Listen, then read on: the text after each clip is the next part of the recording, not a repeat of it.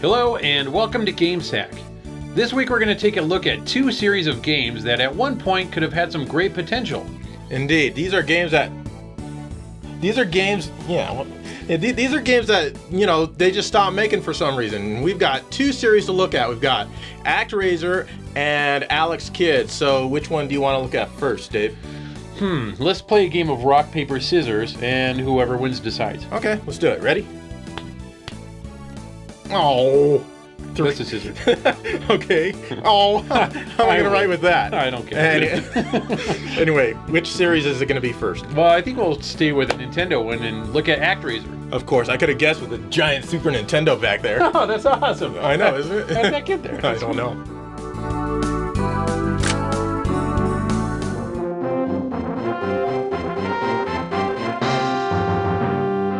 ActRaiser is an early Super Nintendo game by Enix. This game is a mix of a god civilization builder game and platform action game. It works out really well in my opinion. Oh, I definitely agree. The way the game plays out is really intriguing. You start out as a god who has lost his powers. You don't actually play the god character, but you take control of an angel to help you in civilization aspects. During the 2D action aspects, you can take control of a statue that comes to life. You start out with an action level that is a 2D side-scrolling action platformer that ends with a boss battle. These levels are typically very good looking and have some decent music. Decent? The music is awesome, man. It is awesome, minus the reverb. Anyways, the control of your character is good but not perfect. He does everything but cannot turn in midair to attack. I personally feel that the controls are great. My only problem with them is that you crouch momentarily when you land from a jump. Yeah, that does kind of suck. Anyway, once the boss is defeated, it's time to build the civilization. Scattered across the world map are demon regenerators. Your goal here is to direct the puny humans to these regenerating points so they can seal them up and stop the monsters from reappearing. Lots of monsters will appear, but you can kill them with your bow and arrows. As a god, you can create natural phenomena such as rain, wind, lightning, and earthquakes, which help shape the landscape to help people better themselves and multiply. That's actually how you gain levels. The game is fairly easy your first time through, but once you defeat the final boss, you unlock a professional mode which consists of only the action scenes without any magical assistance. The enemies are tougher to defeat as well. This is the mode I like playing the most, and hopping around with the great jumping control is tremendous amounts of fun for me. The music is by Yuzo Koshiro, so you know it's good. The only downfall is that it has the reverb the SNES is known for. The reverb in some areas is pretty bad, yeah, but I think the music is tremendously well done and impressive, especially for such an early game. This game is a requirement for anybody's Super Nintendo collection.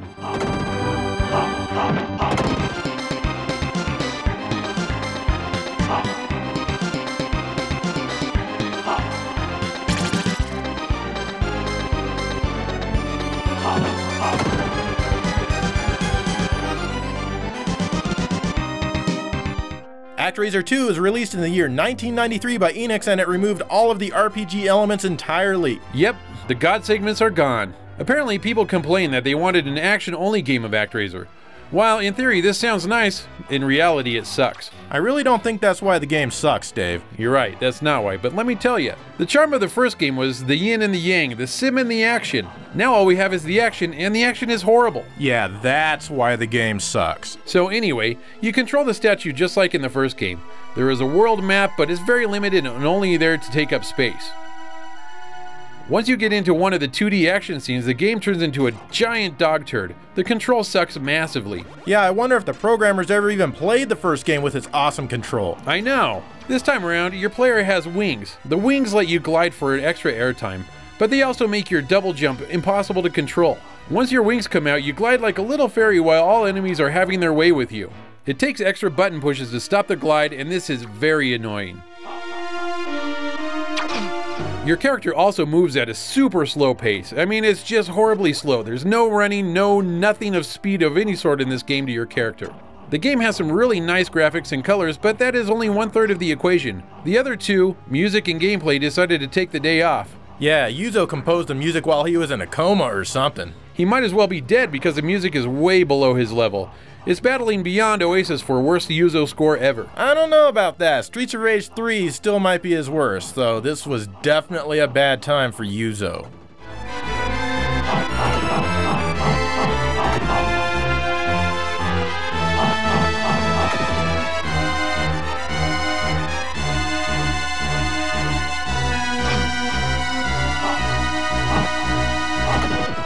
And that's ActRaiser for you. Joe, why do you think they stopped making ActRaiser games? Well, Dave, you know, the original, they sold about 600,000 or so copies worldwide. You know, that's pretty good, but it's not amazing.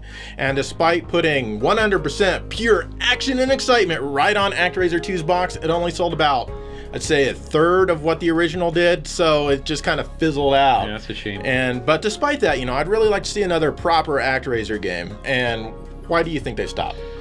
Well, my guess is because ActRaiser 2 was pretty much a big turd. That's why.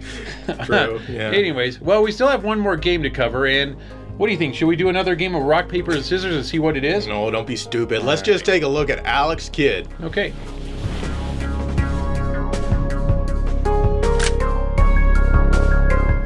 Alex Kidd in Miracle World is one of Sega's first attempts at a proper mascot and was released in 1986.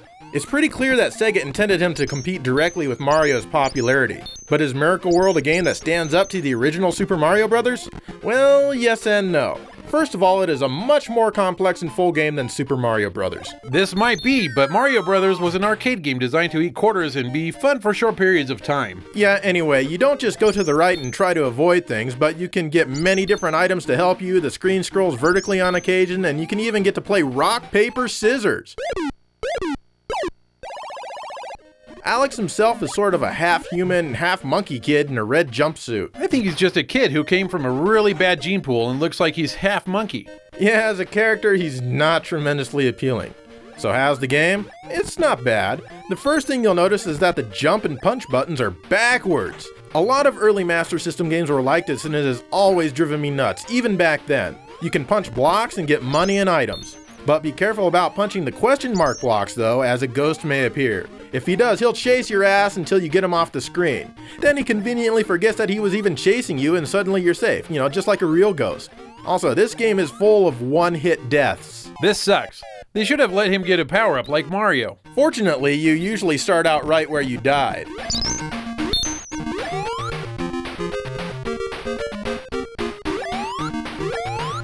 The rock, paper, scissors matches are called Jonkin. Lose a match and you die.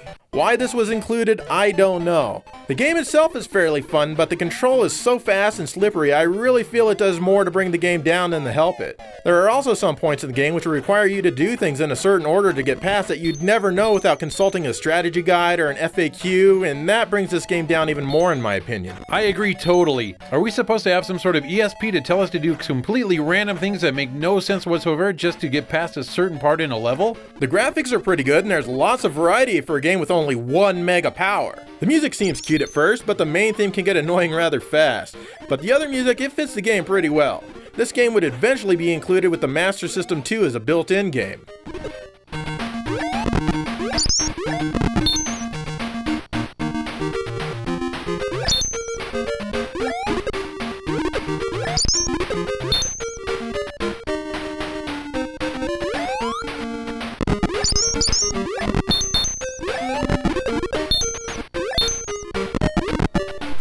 Alex Kidd The Lost Stars was released in the arcades also in 1986. It's absolutely nothing like Miracle World at all. Your goal is to run from left to right, avoiding things in order to capture the miracle ball at the end of the stage. You have a certain number of lives and it is very easy to die. If you touch anything, and I mean anything, Alex lets out a girly scream, but you pick up right where you left off, unless you fall into a bottomless pit, that is. I hate to admit it, but I think Mario's crying baby in Yoshi's Island is still more annoying. This game is designed to eat quarters and nothing more.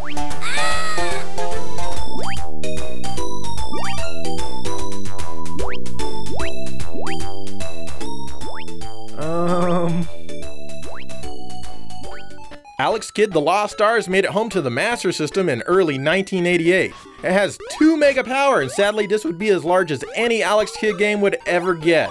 Obviously the graphics are somewhat compromised, but it remains a very colorful game. The voice before each stage is still here. Find the miracle ball. And so is Alex's scream.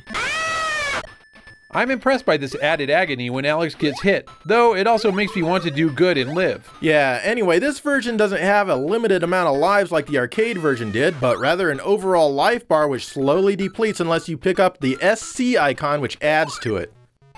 Your goal is to collect the 12 different points on the Zodiac or something like that. I'm not really into astrology, so I really don't know anything about that kind of stuff. Well, Joe, each symbol represents a point in the calendar on the constellation, like Cancer or Aries, Scorpio, Sagittarius. Yeah, whatever. Once you reach the end of the 7th stage, you get a fake ending, and I guess they're parking the Statue of Liberty in the middle of space now or something. Anyway, after that, you start all over again with increased difficulty and more enemies. This is actually closer to the arcade version when you get to this point in the game. Yeah. The music isn't bad, but you don't want to listen to it for too tremendously long. Hey, but the game has digitized voices. This is very impressive for a game from 1988. I am impressed. While the gameplay isn't super awesome, the game does have a certain charm to it that I like. The cute graphics and the simple music, just good wholesome fun. Hey, I feel like eating some apple pie. Overall, it's a decent but easy game, but completely different than the first.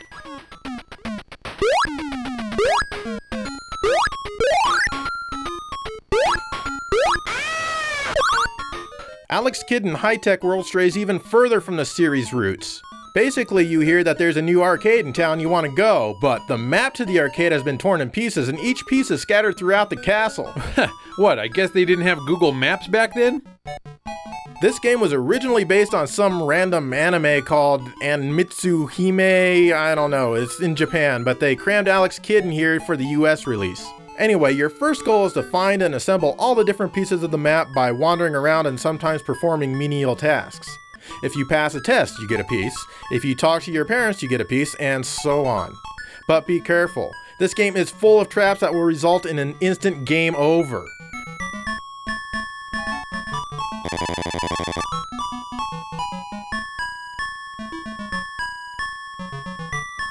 Once you collect all the pieces, you go outside to an action scene where you fight ninjas. Oh wow, actual action.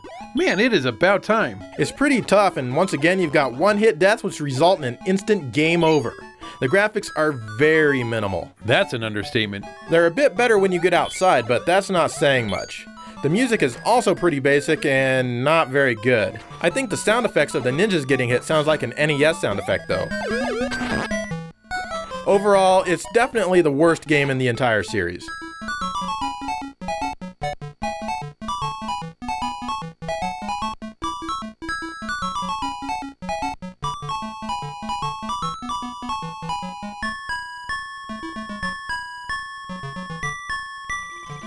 Alex Kidd BMX Trial was never released outside of Japan. Basically, Alex is a BMX bandit as he races through different courses. It requires a Sega paddle controller, which was never released here, so I'm forced to use a Sega sports pad in sports mode in an attempt to control it. It works better than the normal controller, but not by much. Oh, I'll bet it works fine. You're just not very good at it, Joe. Well, maybe. You go over jumps and do wheelies and whatnots, and it seems kind of simple from what I've played of it. Nothing really special happening here.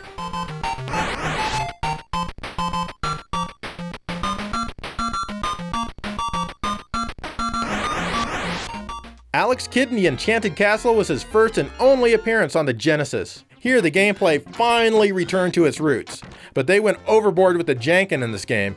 For example, in order to buy anything, you must first beat the shop owner in a rock, paper, scissors match before you can pay and take the item. You know, it wouldn't be so bad if rock, paper, scissors wasn't so random. All of the items have returned to help you on your quest. The game is more straightforward this time without any of the cryptic nonsense from the first game. There are more hidden areas as well, at least that I've found. You can no longer punch in midair, but you do have a constant drop kick going on while you're airborne.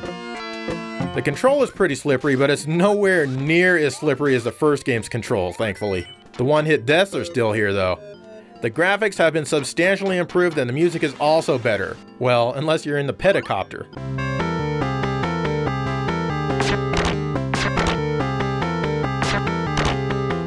The main theme is just as ridiculous, however. It all still seems pretty weak for a Genesis game though. It's definitely not the killer app that the Genesis needed early in its life.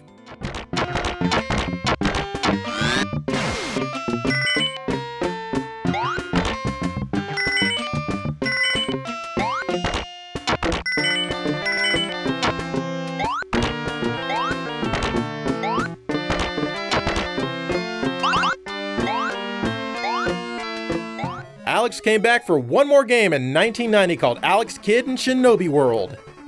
This game is almost a parody of the original Shinobi. I approve. Yeah, in fact, there's more Shinobi in here than Alex Kidd. I mean, Alex is the star, but the gameplay feels more like a hyper-cute version of Shinobi. The only thing that seems Alex Kiddish besides the main character is the ability to crush blocks. Anyway, this time Alex has a sword and you go out murdering ninjas in an attempt to reclaim your captured girlfriend. The gameplay is pretty fast, and for the first time ever, Alex can take more than one hit before he dies. The levels are also strewn with hearts, so you can beef up your life bar. The controls are really good as well. Alex can bounce off walls and do a fireball thingy which zips him across the screen in any given direction. It's a really fun game. This is a fun game. The levels are harder than the boss fights, which are a complete joke, really. Yeah, but I like how the first boss throws fireballs at you and then shrinks before he dies, just like Mario. In fact, there's a lot of Mario-ness in this game, from these things to these things. I like that there are hidden areas as well. Yeah, this game has it all. It only has 4 rounds though, and 3 stages each, so it's pretty short, sadly. The graphics are pretty damn good for an 8-bit game, and I like all of the Shinobi love. The music is great for the most part as well, mainly paying tribute to Shinobi and none to Alex Kidd.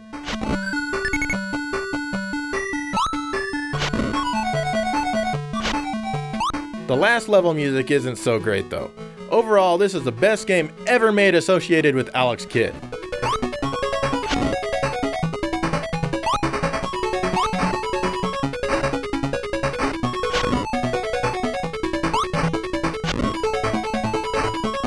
And so Alex Kidd rides off into the sunset. It's really a shame too, as Alex Kidd in Shinobi World, it was a fantastic game. They finally got it right and then they just stopped making Alex Kidd games altogether.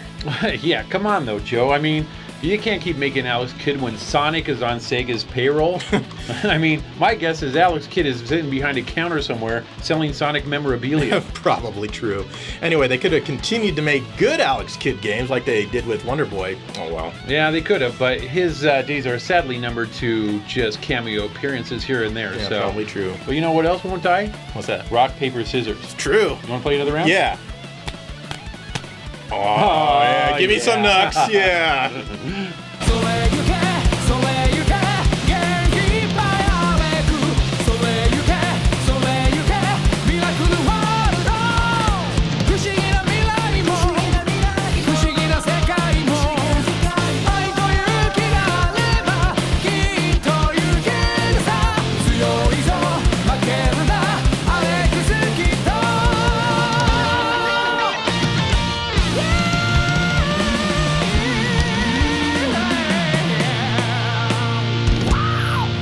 Are you ready to play some real rock, paper, and scissors, Joe? This is the best one out there, man. But sure, I guess. All right, here we go.